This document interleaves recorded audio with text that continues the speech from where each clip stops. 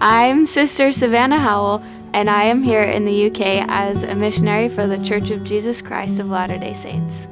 I am connected to Wilford Woodruff because one day my ancestor Thomas Kington, he met Wilford Woodruff. Thomas Kington, he was leading this group of people called the United Brethren, and they had all kind of decided that they were just looking for truth, that there were all these different religions teaching different things, and they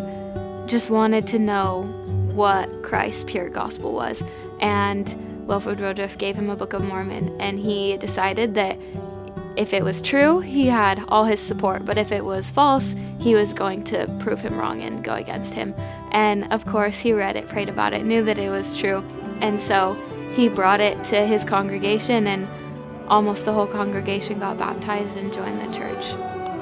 Wilford Woodruff had a huge impact on the United Brethren, and